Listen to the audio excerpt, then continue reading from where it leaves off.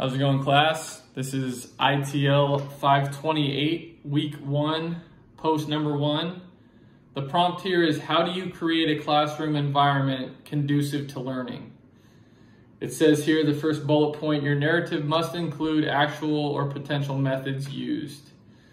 Okay, so what I would do if I was getting to know my class in the first 2 weeks of school, I would actually, because of the technological climate that we're living in, I would give students some kind of, not really assignment, just an opportunity to introduce themselves, using a camera just like I am now, answering different questions, where they're from, where they grew up, what sports they like, just figure out what their interests are, what kind of foods they eat, who their favorite athlete is or movie star is, what do they do in their spare time, what's their favorite subject in school.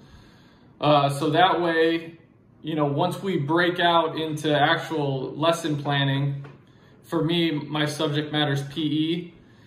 If we're doing a unit on volleyball, and something that's big in PE is teaching games for understanding. So that looks like, if volleyball is played 6-on-6 or 5-on-5, teaching games for understanding would be, to strategize, to simulate an in-game strategy, right? But it's like a game within a game. So we'd maybe do 3-on-3, maybe use a smaller ball, something of that nature. But if I have that initial information about each student, I can group students better.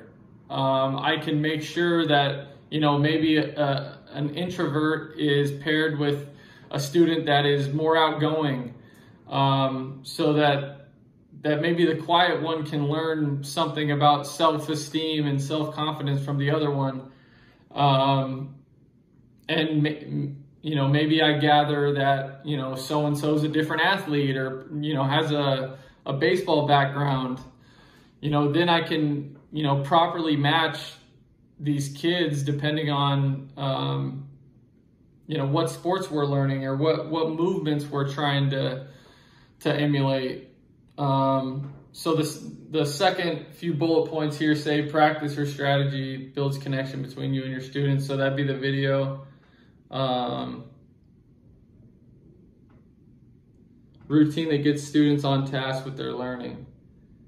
Describe each example. So yeah, that's kind of exactly what we just talked about, right? So, the information of understanding the students' funds of knowledge and using those funds of knowledge to help lesson plan, to pair them better. It's better for not only their physical part of community, or their physical attributes in PE, but also their social and emotional attributes. So let me know what you guys think, and I'll see you on the Zoom session next week. Thanks.